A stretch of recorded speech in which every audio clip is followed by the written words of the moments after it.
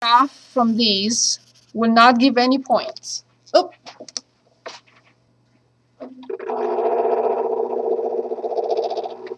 So checking a graph from these will not bring any points. So don't bother with that.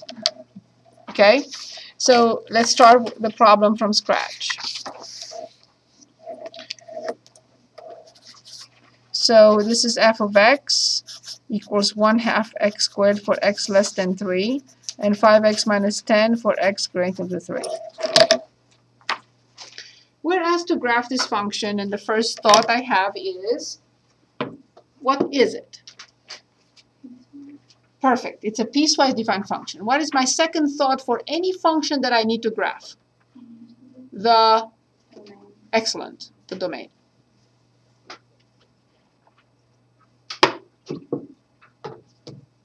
So now I'm going to change this into an interval notation. And I'm going to change this into an interval notation. Can anyone give us the interval notation for the first one? Perfect. And for the second one? Yes, bracket 3 to infinity. Now, I would like to identify the domain of this function. Can anyone tell us, looking at this interval and this interval, for the entire function, what is the domain? Because you can say, this one is defined here. True. This one is defined here. True. But I'm interested in the entire function. All real numbers.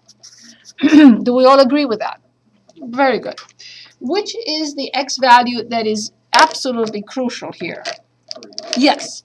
Other values will be important as well. 0 must be in the chart all the time. But 3 is the crucial value. Because right under 3, I'm going to use this symbol facing left and this symbol facing right. And they're touching symbols. There is no gap between the two of them. And they have to be right under 3. Then I'm making myself another note. I know you say, she and her notes. Yes, I'm two people, myself and my notes. No, I'm kidding.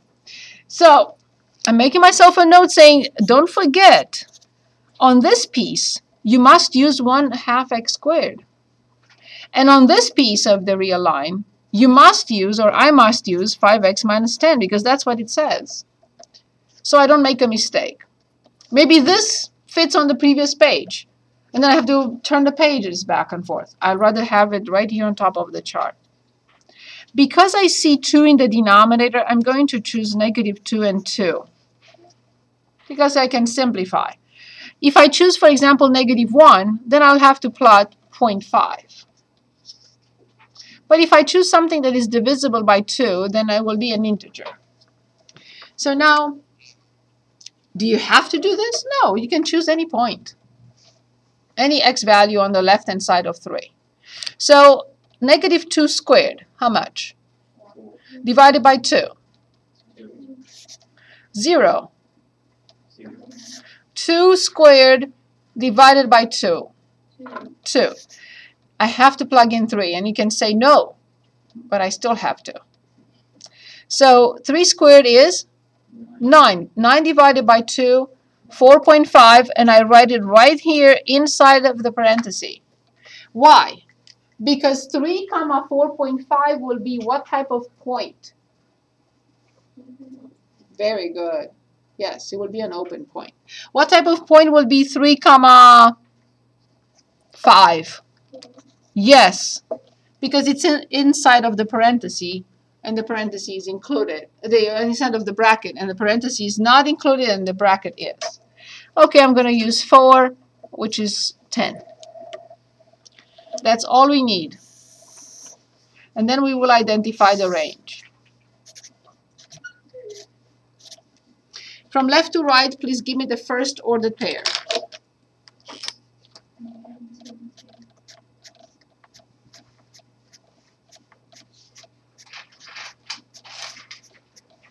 Very good. Next one. Oh. Next one. Yes. The next one is 0, 0. The next one. The next one. 2, 4.5. What type of point again? Good. I know how to graph a quadratic function, right? This is quadratic. Make sure you don't graph it as a straight line, or as an absolute value, or as a radical function, or cubic, or anything else. It's quadratic. Now the next point. What type of point is 3, 5? Good. And then 4, 10.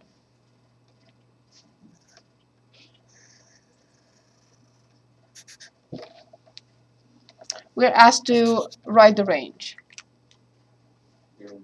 Yes. From the lowest y value, this continues forever, bracket 0 to infinity. Very good.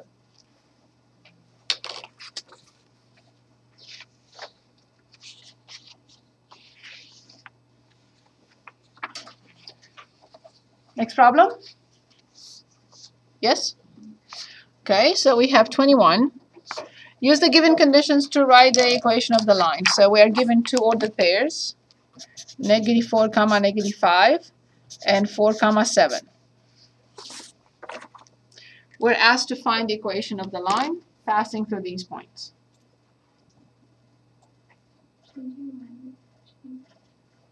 So we have to find what first? Yes, we must find the slope. So the slope of the line, I recommend you're going to have plenty of time to finish up this test. So there is no rush. I would recommend identify or label, if you want, those ordered pairs so you don't make an error. So 7 minus -5. Very good. 4 minus -4. Very good. So the top is 12, the bottom is 8. Simplify by 4, 3/2. Now, what do I have to use? And I'm asking myself, well, I want to use the easiest of the two if possible. But do I have the y-intercept? No, I don't have a point that is 0, a number. For that reason, I am forced to use y minus y1 equals the slope times x minus x1. Which point do you want to use? It doesn't matter. I can use the second one, you can use the first one. We'll still get the same equation. Second one. So this is 7 and this is 4, and the slope is 3/2. All I have to do is just plug them in. So y minus 7 equals 3/2 x minus 4. I have to distribute 3/2 x. If you have any difficulties in multiplying, take it aside. 3 divided by 2 times 4 over 1. Always simplify first before you multiply. I simplify by 2, and I get the answer to be, but it's minus. So minus 6, and then I have to bring a positive 7 to the other side. It was negative on the left, it's positive on the right. So the equation is y equals 3/2 x plus 1. What does it represent? It's the equation of the line that passes through the given points.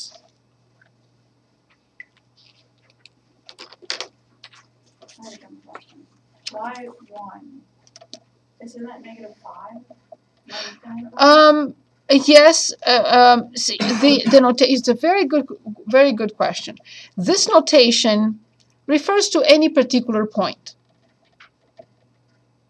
It doesn't mean that I have to use the one that I labeled x1, y1.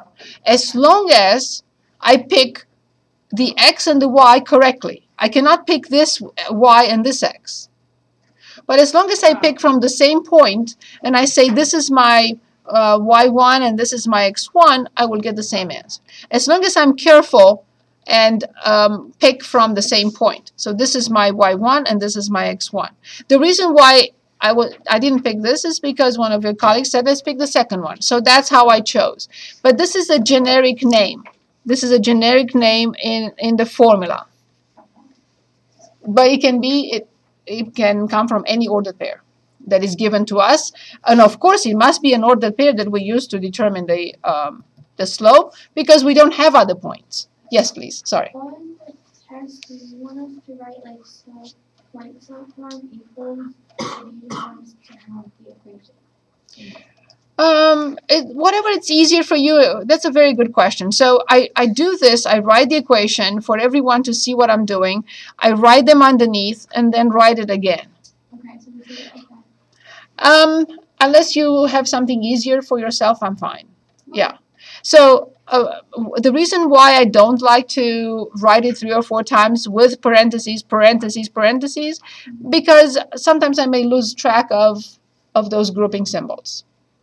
But if it's easier for you to write y minus, I don't know, -7 equals 1/2 x minus -2, and you can perform the operations from there, it's fine. But I try to avoid using too many parentheses. They're called nested parentheses. I may lose track of what I'm doing. The point slope form, is that the right was The point slope form is this. that one? Okay. The slope intercept form is this. Y equals mx plus b. But I can use this point slope form. I can use it. I'm sorry, I can use the slope intercept form only if I have a number like this, an ordered pair like this, 0, 5. Let's say I'm given that the slope is 3/2, and one of the points is 0, 5. Then all I have to do is just substitute, and I'm done. So this will become y equals 3/2 x plus 5, and it's done. But if I, sure, my pleasure. But if I don't have 0, a number, I should not. I know in high school or some time ago you were taught that. You were given this and you were find the y-intercept first, and then you created another point and blah blah blah. So this is like doing this. It's nothing wrong, right? But there is no need. We have that's why we have this. That works for any point, including this point. But if I have this point, I don't want to go through all that. It's easier if I just use mx plus b. But only if that point is given to us. Does it make sense? Any questions? We did this last time. We can do it again if you want to, but I think I saw it when we went through. Yes? Is everyone okay with not doing it? It's okay if you say, I want to see it again. I don't have any problem with that. We move on? Because some of you may have missed last time, so I'm willing to do it again if need be. Okay, so now let's look at 23. In 23, we are given a point, 9, -5, and perpendicular to the equation x minus 5, y minus 3 equals 0. So here's the idea. We are asked to determine the equation of this line. We do not have the equation of this line. This is what we want to determine. And we know it passes through a point that is given to us, which is 9, -5.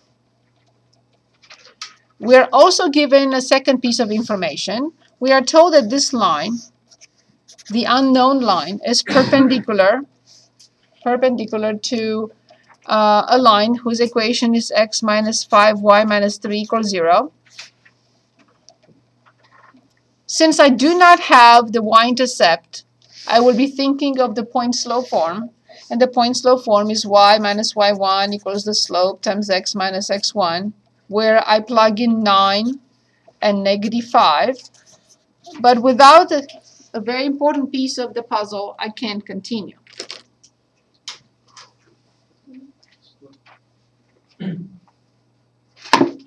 How do I determine the slope?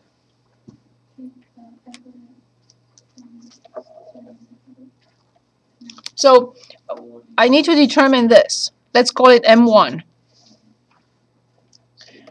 And if I find M2, which is the slope of this line, correct. Or if you like to remember it easier, M1 times M2 must equal, that's it. It's up to you. It doesn't matter. It's the same thing. Good. But is there a way of determining M2? That's the question now. Yes. What do I need to do here to this equation, which is x? Yes. So I have to solve for y. I have to solve the equation for y. in order to be able to identify the slope M2. Once I have the slope M2, I will be able to find the slope M1. And this is what I need. Okay, so I'm going to solve for y. I'm moving x and I'm moving negative 3. Negative 5y equals negative x plus 3. Now be careful when you try to find the slope. Please do not do this. We have to divide term by term. Negative 5y divided by y is, negative 5y divided by negative 5 is y.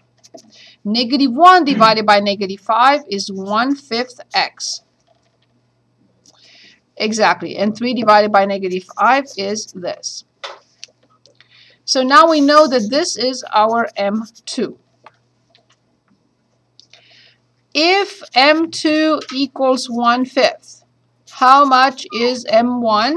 Knowing that the product must be negative 1.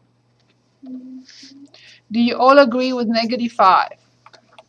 Is 1 over 5 times negative 5 over 1 negative 1? Yes. So therefore, M1 is indeed negative 5. So now I can put it in the equation. That's all I needed. I needed to find the slope, and we did. Is it clear why this slope is negative 5? It's okay if you say no. Is it clear why it's negative 5? Yes, yes, yes. So we solved this equation for y. So we moved x to the other side, it became negative. We moved negative 3 to the other side, it became positive.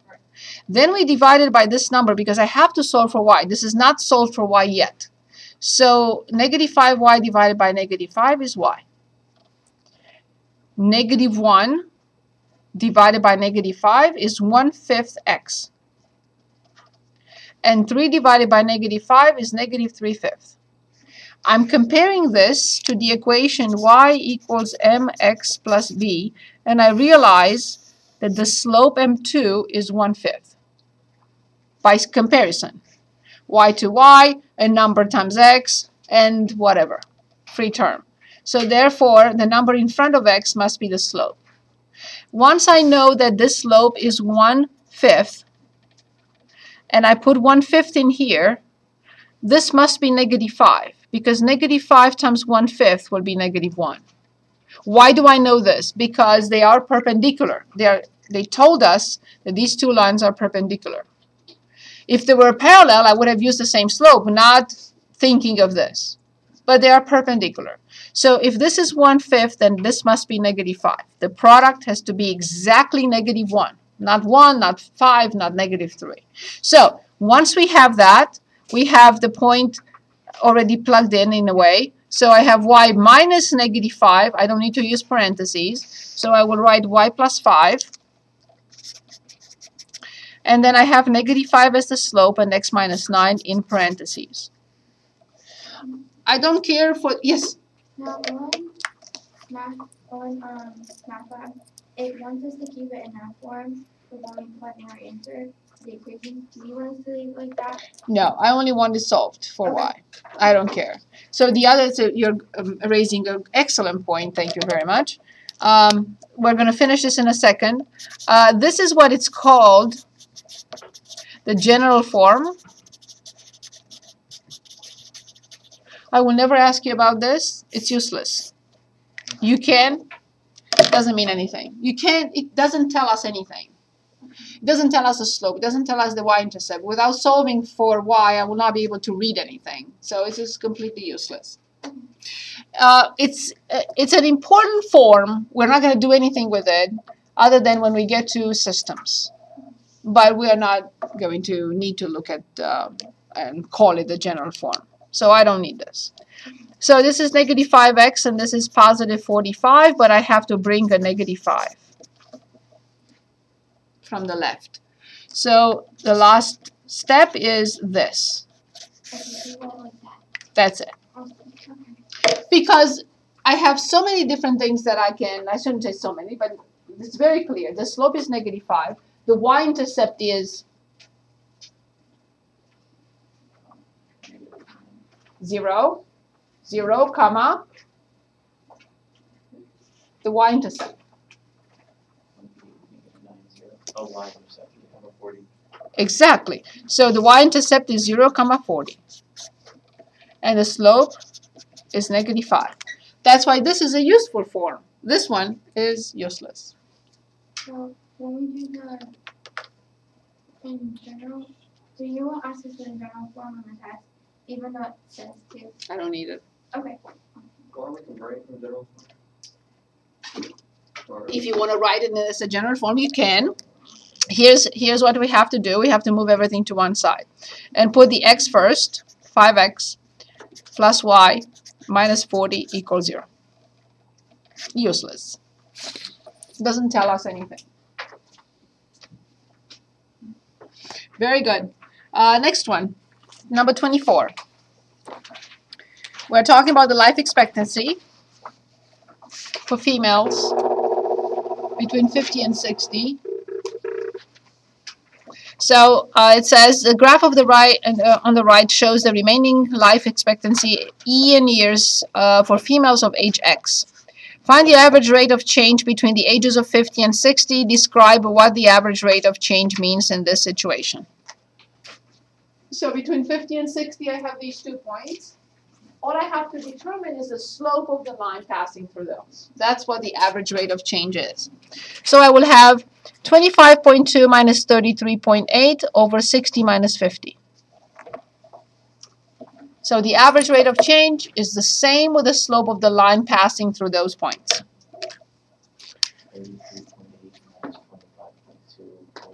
60 minus 50. It has to be in that order. And before I even write it, do you think it's going to be a positive slope or a negative slope? Right, so be very careful because we knew that. Okay, so the average rate of change in this case will be 25.2 minus 33.8, and we have to keep x in the same order, 60 minus 50. And tell me what you get. So 25.2 minus 33.8, as you see I'm lazy tonight, divided by 10 is negative 0.86. Negative 0.86. Without the measurement unit, I cannot give full credit. So let's look again. The measurement unit is a ratio of 2 measurement units, one coming from the top and one coming from the bottom. The top is measured in years. And the bottom is age group. So let's interpret this. Between the ages of 50 and 60, very depressing, according to the formula, we hope that it's wrong, but according to the formula, the life expectancy for females decreases by almost 1 year from the ages between 50 and 60. Okay? So then it's asking if the average rate of change between 70 and 80 is negative 0.43. So it decreases each year. Life expectancy decreases each year between the ages. So, okay, same thing here. By almost 1 year each year. Okay? So life expectancy decreases each year between the ages of 70 and 80 by 0.43. So the life expectancy decreases faster. The rate of change is faster for women between 50 and 60, but slower for women between 70 and 80, according to the model. So bottom line, if you pass 70, you have the chance, higher chances of getting probably to 100 than if you pass 60, or you're between 50 and 60, according to the model. We hope it's wrong. Okay, so the last one, I think is the last one here. Again, choosing something from the graph does not mean anything. So we have to look at this function. We have to present the base function. We have to present the transformations in the correct order and graph them. I don't care if we choose anything here, I'm not looking at that. Okay, very simple function. We looked at way more difficult. So in class, age of x equals the absolute value of x minus 3 minus 6. Which is the base function used here? The absolute value of x. Perfect. Bless you. Number one. Number one is a transformation, the first transformation in order of operations on the absolute value. The absolute value of x minus 3, which means, awesome, right 3. I'm still thinking about the life expectancy. Let me finish this before I tell you the story. Yes, which is down 6. Very good. I will be graphing the absolute value of x, and I know exactly it's a v function. That's the absolute value of x.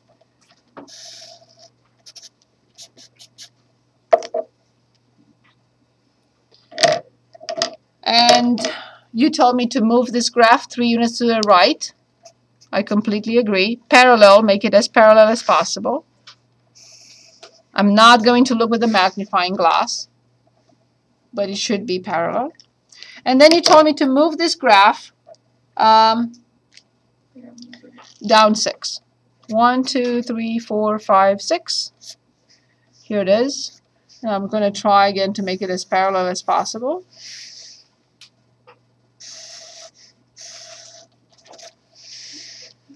So this is the graph of h of x. And this is the graph of x minus 3 in absolute value.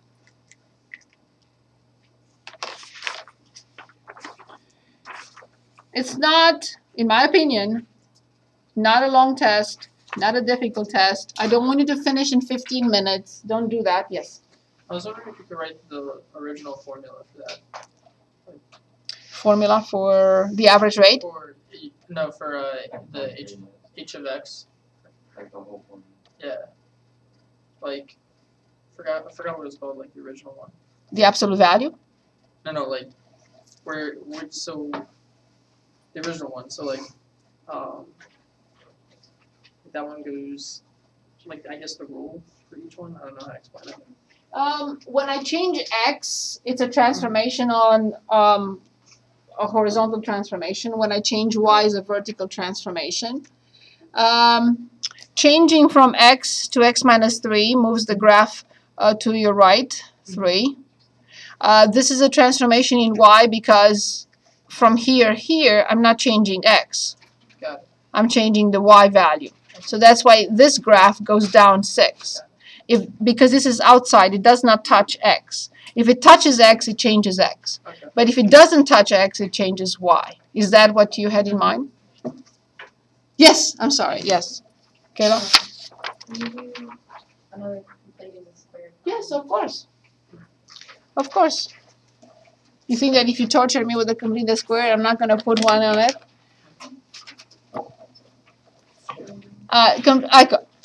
So you're all very sweet, so I'm going to say this. No, I did not put a complete the square, but I want to show you. Because it's going to be part of the second test. Why is it going to be part of the second test? Is because at the end of the chapter, you will see where we really use the completing the square. So let's do one.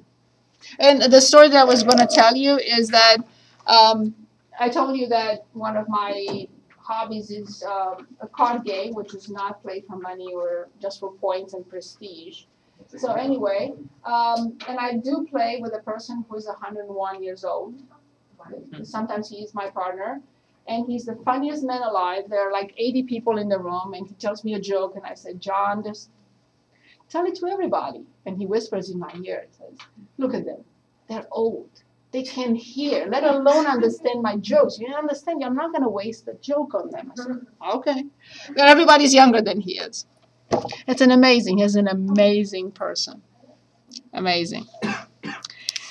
Yes, ready? Complete the square.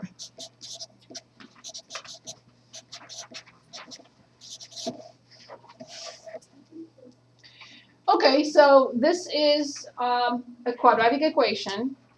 I make myself a note that I have to present 2 solutions. And the problem is, the text or the requirement of the problem is solve using completing the square. So first of all, I'd like to clean it up, and I will move this 7 to the other side In no other method, right, I will do that. If it's factoring, I don't do that. If it's quadratic formula, I don't do that. But for complete the square and taking square roots, yes.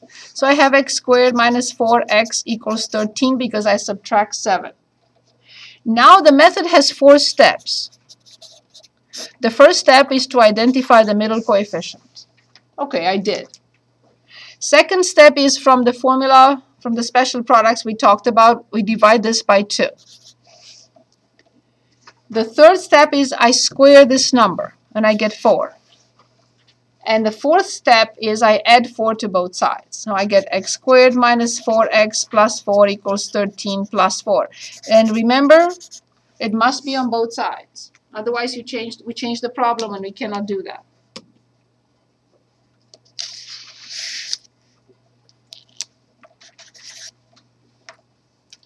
Okay, so now the left-hand side, that's why if you can say, I agree if you do say that I tortured you with this from day one. That was the first thing we did because it pops up every time we meet. Every class, this pops up. So now I have to remember what I squared to get this. And the answer is?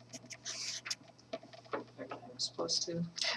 You're correct, but only remember if this is minus, it has to be x minus 2. So as you see, this method alone does not solve the problem. I have to take the square root from both sides, which is a totally different method, which has nothing to do with completing the square. So because I made myself, oh no I didn't, 2 solutions, I cannot forget to write x minus 2 equals, yes. And of course I'm going to add 2.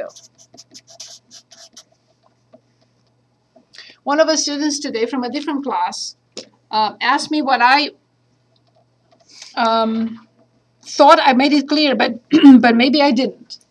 So he said, but the square root of 16 is plus or minus 4. So I'd like to talk about this for 1 minute, just 1 minute. So we know the graph of the square root of x, correct? And we have to remember it, that is this, right? So I have the square root of 16. So let's say 4, 8, 12, 16. So when x is 16, how much is y? There is only one answer, right? So this is not correct. Never say that the square root of 16 is plus or minus 4. Now if we graph this function, which is we did graph last time, is the square root of x. For this function, you could say that the square root of 16, when I plug in the square root of 16, I get 4, and I multiply by negative 1, what do I get? Right, but this is a totally different function. This is the square root of x, but this piece is negative the square root of x. So we only write plus or minus when we are solving an equation. Not when I take the square root of 25. When I take the square root of 25, it's 5. But when I solve the equation x squared equals 25, and I take the square root from both sides, that's the only time I write plus or minus 5. Say it again.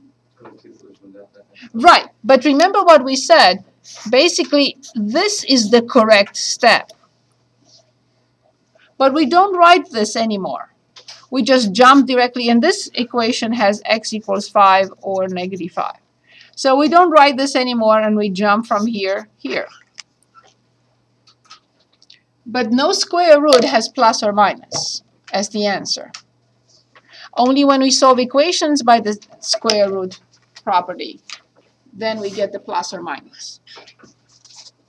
Any questions? We do have, we agreed, 6 more minutes. So let's choose something that you can think of and say, I really, really need one more of this or one more of that. Yes? I want to come up with an activity. Yes, please, anything. Anything. So, it says the So the slope form points up and then There the is, center. yeah, just this one. I don't care for So that. just this one? Yes, Okay. but it's 1, it's not 5. Okay. Okay. Awesome. Yes, thank you. So can you please choose anything that you would say, I really need to see one more, yes, Can I look for a second? There's a few, but I wanna choose. Yes. This one I had extra trouble with. So yes.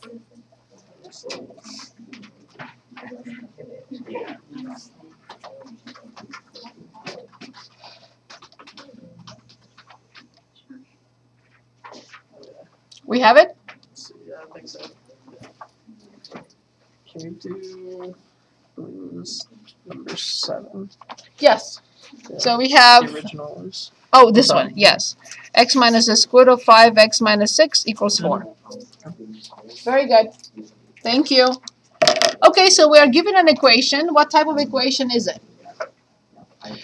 So this is x minus 5x, the square root of 5x minus 6 equals 4. What type of equation is it? It's a square root or a radical equation. Very good. Can anyone recommend the first step here? Yes, I'm going to subtract 4 and move the radical to the other side. I need to isolate the radical. X minus 4 equals the square root of 5x minus 6. A radical equation requires to separate the radical from the rest. Okay, what will be the next step? Yes. Now I square both sides. Not term by term, but everything at once.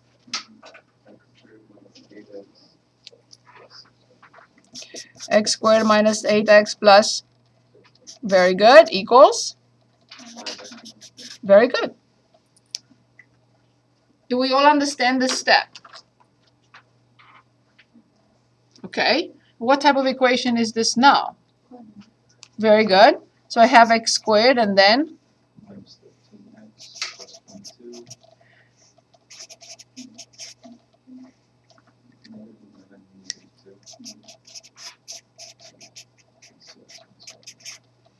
I'm using the zero product principle, x equals and x equals.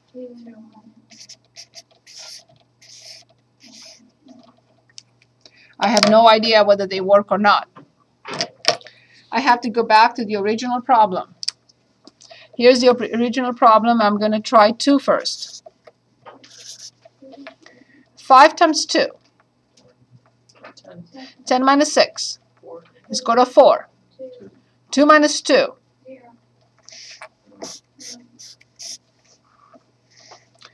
I am checking 11. 5 times 11.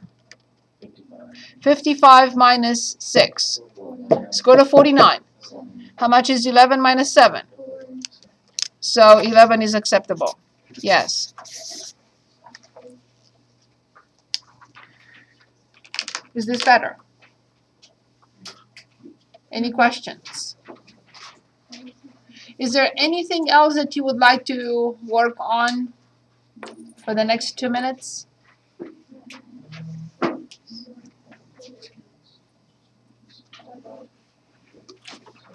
I apologize that I can't have a review session